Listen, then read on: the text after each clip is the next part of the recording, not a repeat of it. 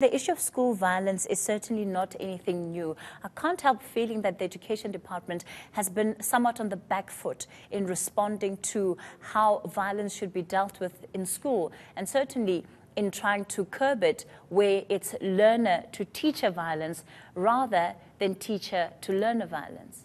Well, absolutely, Kathy. It's an issue that has just been preoccupying them for some time.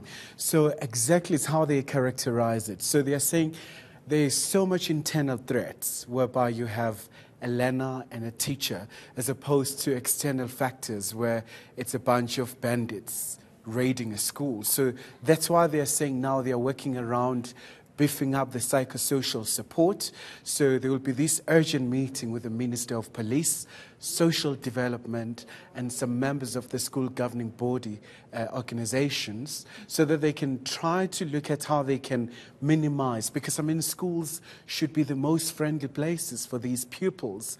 And it's highly concerning, Kathy, because there is one particular incident in Zeerust last week where a teacher was stabbed to death by a pupil, and the minister, after the press briefing, had to rush to this particular family. Let's talk about that incident that took place in the Northwest, which you're talking about. When it comes to the internal threats that the minister is referencing here, are they saying that, or rather, what are they attributing the causes of this increase in violence, especially from the side of learners towards teachers? Where do they think it's coming from? The minister was at pains to say it's a reflection of our society. Recently we saw the crime statistics and pointing very clear some very high socioeconomic challenges we're facing as the country, and just a very high number when it comes to contact crimes. And so she was trying to expound and explain really some of all these challenges. Perhaps, Kathy, I think it's time to really listen to that particular bite where she explains. Also, I think from yourselves, from the media, the death of the youngsters in Gauteng. There was a horrific accident last week in Mpumalanga where 6 learners perished. There's a learner drowned in KZN. So it's been a very hectic and heavy and sad period. We've also had lots of incidents of violence in our schools where learners were pointing guns at teachers. We also have an incident where learners were just joining in assaulting and attacking a teacher here in Gauteng. So it's been a very difficult period. And we had to relook at what are the protocols, where the gaps are, but we've decided with the Deputy Minister that within the next 10 days we have to call an urgent meeting with Department of, with Minister Khayelihle Department, Social Development, but some of the problems are really more for social, psychosocial problems with learners. Did the minister at all talk about whether or not they'd been engaging the unions? Because we know that the unions also sit with a majority of these complaints around how they're being threatened by learners, but more often than not, teachers being unwilling to come forth with that information because they face even further victimization and threats once they've actually laid an official complaint. I think it's one of the options that they are trying to explore. So they will have this multi-sectoral gathering, a colloquium, where they will try to look at these options, what can be done in terms of the laws, the conventions, the protocols, what can they just try to change in order to be able to deal decisively with this issue.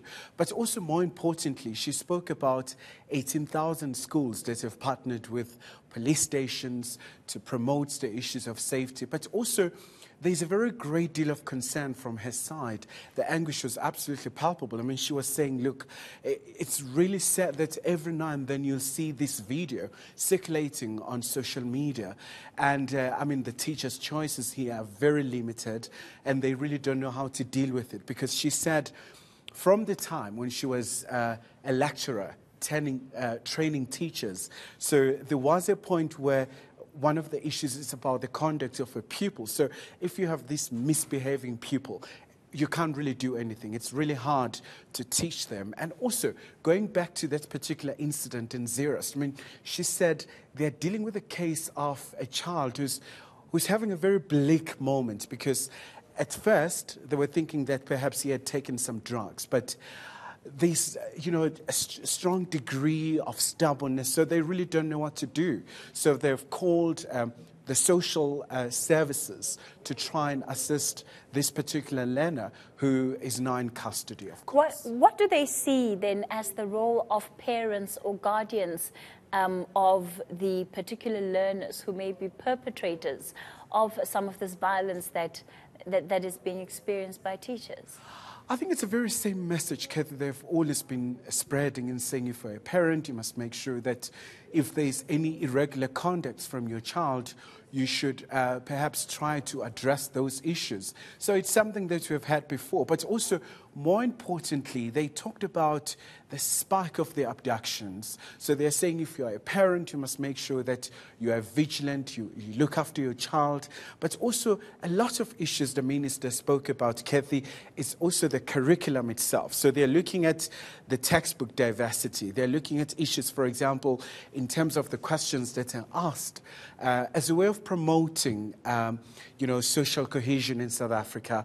How do we avoid having some very offensive material in some of the books? But also, more importantly, something that has been hailed as a victory, they're looking at introducing Kiswahili as an optional language. So it's another very important initiative from the side of the department to make sure that the pupils are integrated, at least to one of the most well-spoken languages in Africa. It's also recognized by the African Union. All right, well, we'll certainly take more time in the week to explore those changes to the curriculum so that even the parents and the learners at home may be affair with what the changes are going to be. eNCA's Khayelihle Khumalo